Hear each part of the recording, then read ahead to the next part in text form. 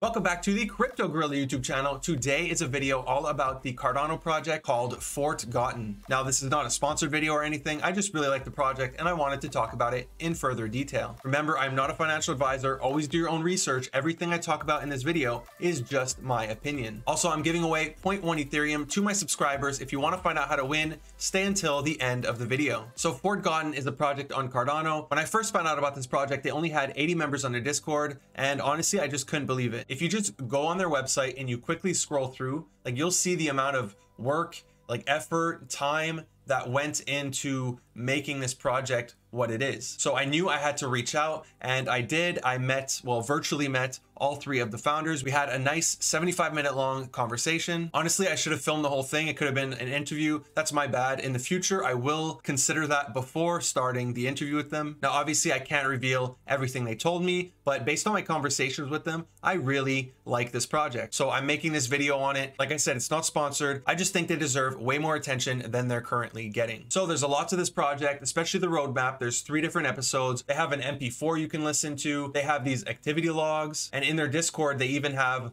a 3D model that you can see here at the bottom of their website. So I kept trying to put a box around what they're doing just so I could understand it. And as they were explaining it to me, I realized you can't, because they're trying to do so much more than your average 10,000 profile picture avatar project. So I think a lot of projects, they kind of create their avatar, they make 10,000 of them, and then that's the main point of their project. Whereas here, they're really building out a world or a universe, as they put it. So what I liked when I was interviewing them is that when I was asking them questions, they weren't just trying to give me an answer just for the fun of it. They were thinking with their lore, does this make sense in the lore? Does this make sense in the story? So I really like to see that. It really shows their passion for the project, and it makes sense because they've been working on this way before it became an NFT project. They've been working on this, let's call it a brand, for a very long time. So what is Forgotten? Forgotten is a story about the forgotten kids. These kids represent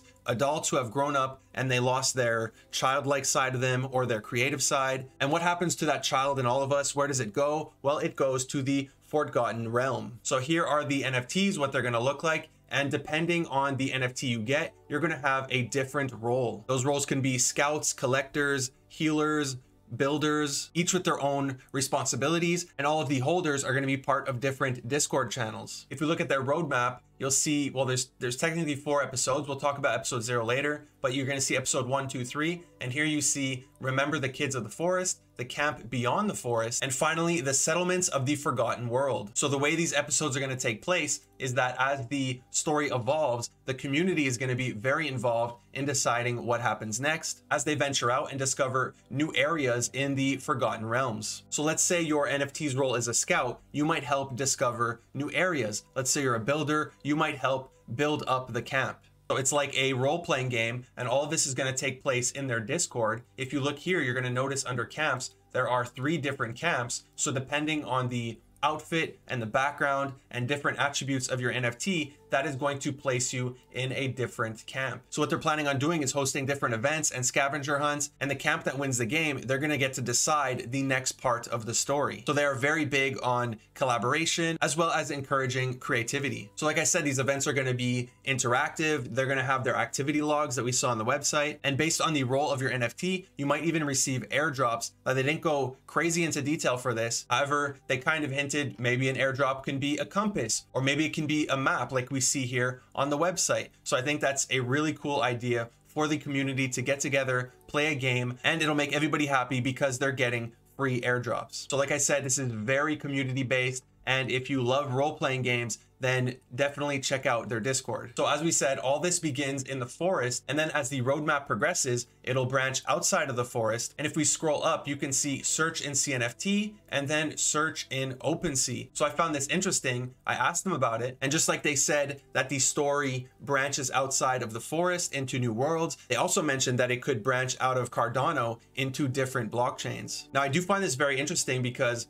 eventually everything's going to be cross-chain, right? They're going to be able to transfer NFTs, they're going to be wrapped, you're going to be able to put them on Solana, on Cardano, on Tezos, on Ethereum. But I do think a lot of projects still have this tribal mentality. And if they were to branch out to other blockchains, they might either, like I said, just wrap their token and make it tradable on Solana or Cardano or whatever the second blockchain is, or they might just copy their NFTs and put them onto Cardano and then just double their money without doing any extra work. But here they're making it part of the story, like discovering a new area in a video game, and then you're meeting brand new characters. So the lost kids of Ethereum, they can have a completely different look, completely different traits. So I really found this was a unique and interesting idea. Now, to build onto that branching out, I really also liked how they kept referring to their project as Transmedia. So they want to create a ton of different ways to take part of this project, and you can pick the one that suits you best. The way they described this for me was using Harry Potter as an example. So with Harry Potter, you could either read the books if you like books. If you like movies, you can watch the movies. If you like games, you could play their video game. If you like building, you could play with Harry Potter Legos. There are a ton of different ways to consume Harry Potter, and you don't have to consume them all in order to understand the story or take part in the world. So looking at their roadmap, that's why you'll see a ton of things like short stories, their comic book. They're also planning digital experiences, incorporating it into Dungeons and Dragons, even doing physical collectibles and art toys, as well as just exploring their website and taking part in the games on their Discord. Now, just a little bit on the Dungeons and Dragons thing. The most exposure I've had to Dungeons and Dragons is seeing it on an episode of Community. So I had no idea that there's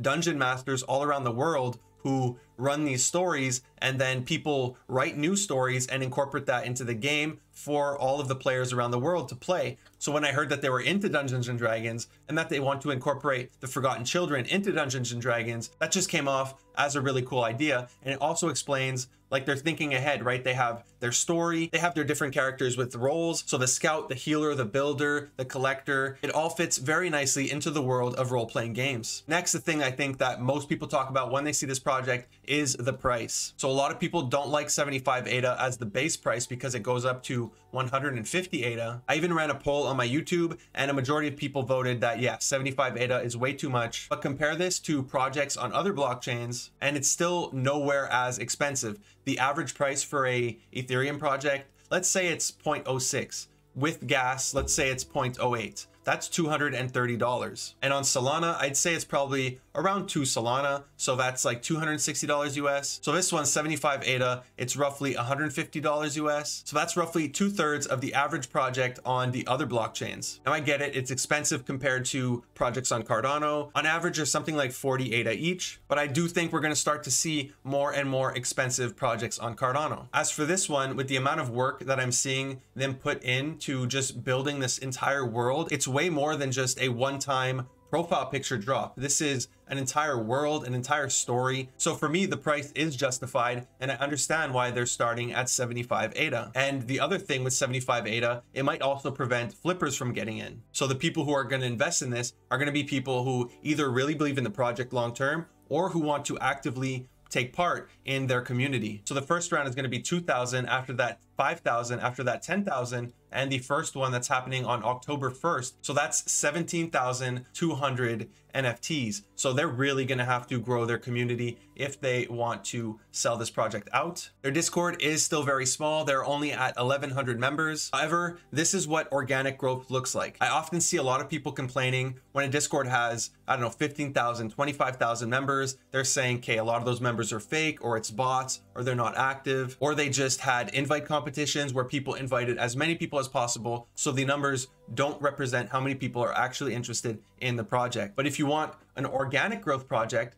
this is what it looks like. Like, they've done zero marketing. I found this by chance, I don't know, looking on Twitter or in a Cardano focus group on Discord. They've done zero marketing, and they don't have any invite games. So we can't have it both ways. We don't want any invite games, we don't want all this hype, but then when a project does it the right way, when they do it organically, we're complaining that the community is not big enough. So I do hope the community grows. That's partially why I'm making this video, to help get more eyes on this project, because I really like what I'm seeing, and I like the amount of effort and passion that they're putting into this project. So like I said, I like the project, I like the team. They are anonymous, but they did tell me that they don't really have a problem revealing who they are and their backgrounds, because they have done a lot of projects in the past, not NFT projects, but just creative projects. So I do think them showing their faces and maybe their portfolios, that would help with the project, but it's really going to depend on the community. I think their work speaks for itself. It shows how much passion they have for this project, and they don't necessarily have to